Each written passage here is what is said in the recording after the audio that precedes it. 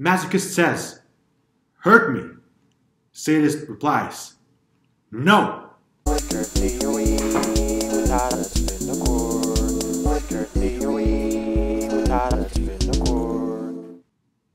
Hello everyone, Tadas Vinokur here. It's a good day today in San Francisco because I will be reviewing a book that gets me properly jacked up.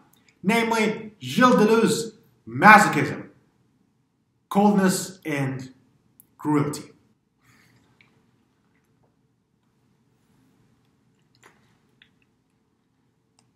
I think this is a unique opportunity for me to discuss Deleuze theory as a linkage of various intellectual disciplines and methodologies. This book is a real cornucopia of philosophical, psychoanalytic, sexual, and literary suggestions. Deleuze as a philosopher of immanence, Deleuze as a historian of philosophy, as an eager advocate for concepts, as a metaphysician, and even as a schizoanalyst, Deleuze in all his intellectual greatness and intensity can be exhibited here in this very book, Masochism. Hence, I urge you to drop everything you're doing right now and just read the freaking book. Also, this book brings forth an original take on so-called queer theory by conceptualizing a distinct kind of queer masochist subjectivity. Well, my task today is kind of simple. I will try to comment on the extremely, multifaceted edifice of Deleuze's work by reviewing this particular book. And more importantly, I will try to describe the masochist perspective as a deeply complex and dramatic way to relate to the world and to other human beings. Before I even begin, I would just like to put it out there. Masochism in this book has nothing to do with this cursory, frivolous proclivity to inflict pain upon oneself. Indeed, we have yet to wrap our heads around the complexity of this supposedly self-evident dichotomy of sadism and masochism. These two terms are too often perceived as psychic, social, or political shortcomings, ailments, or pathologies. In fact, they're everything but that. The first step in the analysis of masochism ought to be the following. We have to understand that all people possess the sadistic and masochistic tendencies within their psyche, which, under the right circumstances, will be manifested and a certain degree of violence will be exhibited. Violence is no good, Tadas. So, let's begin at the beginning. What does Deleuze say about the dichotomy of sadism and masochism? Well, Deleuze begins by saying something that is symptomatic of his philosophical perspective in general. He says that these terms, sadism and masochism, in the same way as all other terms that denote pathologies do, they connote other signs. They connote other signs. These are concepts that connote and are linked to other concepts. They don't really describe something at hand or real. In the real world, following Kant, there's no sadism in manic or masochism. Sadism and masochism, they're just words that connote other signs. That is to say, the term such as masochism simply describes and encapsulates the relation of signs with other signs. Masochism then, as a word, introduces a linguistic and semiotic gesture which tries to generalize certain, perhaps masochistic, symptoms, behaviors, attributes, and the like. This means that before we even begin, masochism and sadism is a troubled dichotomy. Sadistic and masochistic behaviors are often intricately intertwined. They're full of paradoxes, tautologies, parapraxies, and other quandaries. Deleuze here quotes Bataille, who says that the language of Sade is paradoxical because it is essentially that of the victim. Only a victim can describe the practices of torture because the torturer has better things to do. His language is that of authority. The violent man keeps quiet, right? Think of the political bullies who don't like to talk about violence. Why? Because that would put pressure on them. At any rate, sadomasochism is a term that we use quite often. It is deep-rooted within our everyday jargon. So let's look at what makes sadism and masochism complementary or reciprocal. According to Deleuze, the strange relationship between pleasure in doing and suffering evil has always been sensed by doctors and writers who have recorded humans' intimate life. Sadomasochism as a concept was not invented by Freud alone, Deleuze says. This sadomasochistic reciprocity is in fact very evident in the writing of Sade and Mazoch. And I just wanted to remind you that throughout this book, Deleuze is reflecting upon the writing of Mazoch.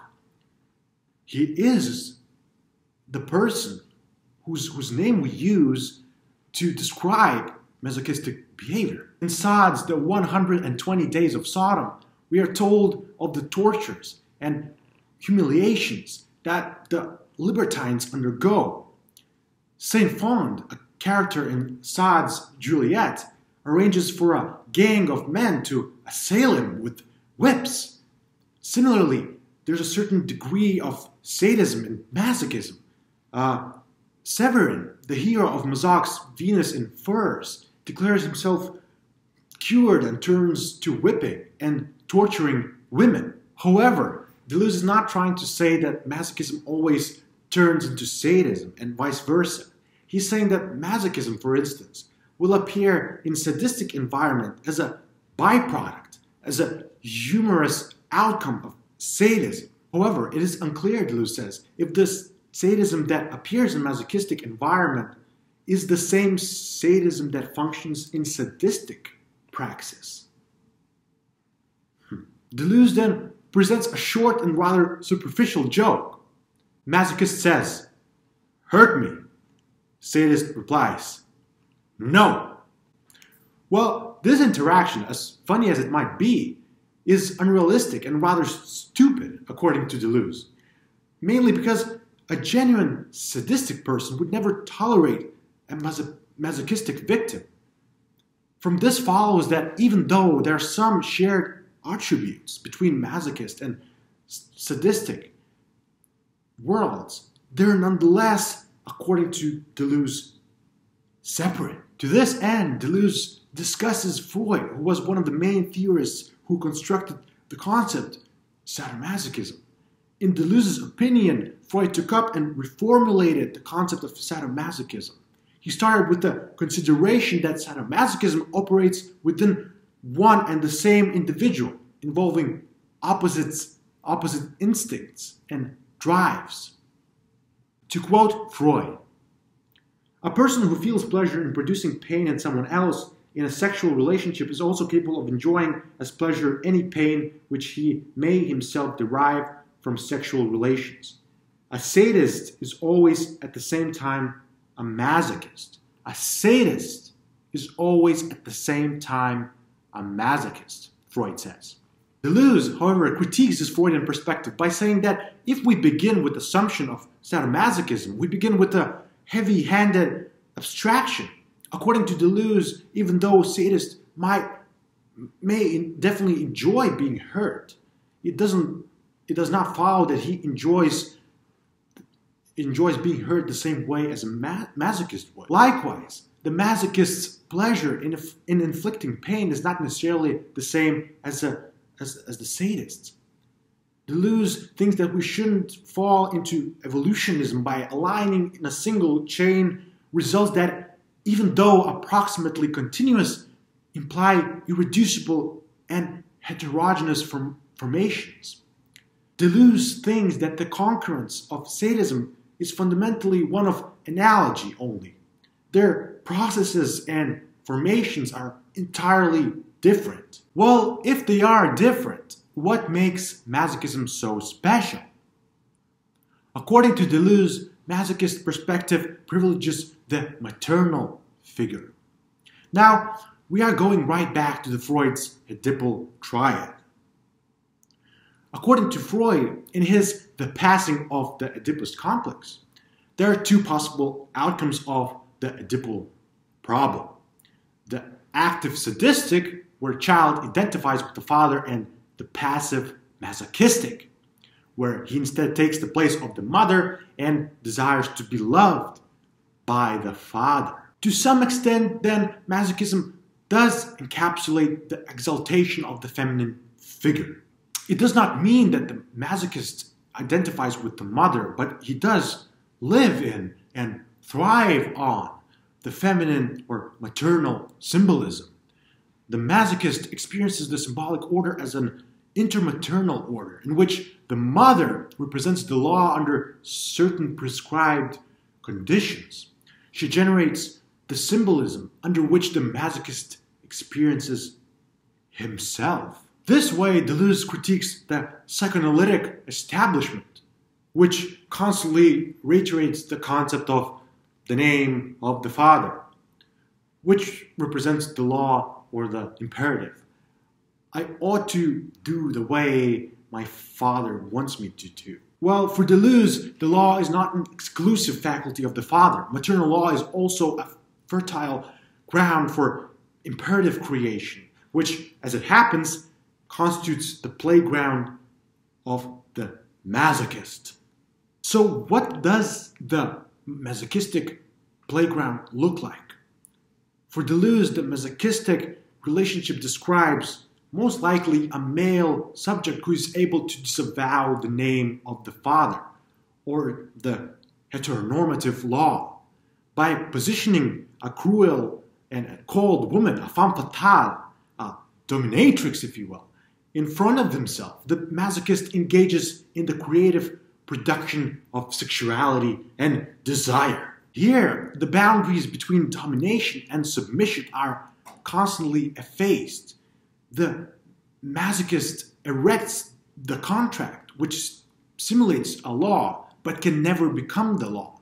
That is to say, the masochist actively creates the contours of this masochistic engagement or arrangement. He defines the liaison between the dominatrix and himself, but paradoxically, this arrangement is always based on the premise of submission. Within the masochistic relationship, the masochist is presented with fetishes, such as fur or high heels or whips, which can only allude to the total submission, but can never arrive at it. They can only allude to it. The masochist then is in a paradoxical position. He dominates the contract because he is the one who created it. But at the same time, he's totally humiliated by the contract because he's a masochist. He has to submit. The interaction between the masochist and the dominant woman, therefore, is that of the perpetual disavowal of agency. Neither of them can be thought of as subjects because they both exist in the contours of the masochistic contract only. The masochistic desire for submission can never be fulfilled. It is rather always deferred by material symbols and fetishes. Fetishes. By engaging in this perpetual foreplay, the masochist and the dominant woman come very close to being representatives of the Deleuzian body without organs, which represents a total disavowal of hierarchic and heteronormative and binary structures in favor of fluctuations and oscillations of desire. This approach can be interpreted as performative. Through repetition, materiality, and foreplay and interpolation, masochistic relationship is able to create and recreate new sexual identities. Finally, I would like to end this segment by quoting Deleuze. Let us now try to summarize the results of our inquiry. Sadism is speculative, demonstrative. Masochism, dialectical, imaginative. Sadism operates with the negative and pure negation. Masochism with disavowal and suspension. Sadism operates by means of quantitative reiteration. Masochism by means of qualitative suspense. There is a masochism specific to the sadist and equally a sadism specific to the masochist, the one never combining with the other. This book tells us that the sexual identity is never fixed. It functions like a boomerang. Even though the purpose of the boomerang is to hunt down the animal, the other purpose is also to miss the animal so that the boomerang could boomerang back, right? The masochist is the one who appreciates this supposedly unproductive sexual behavior. He loves his dominatrix. He loves the fetish. By the same token, the dominatrix is not just cold and cruel. She's also caring. She orders people to be whipped and stoned, maybe, and yet she's gentle about it. By participating within the masochistic relationship, they both liberate the sexual fantasy. Let us all be brave enough to liberate this fantasy. Have a good day.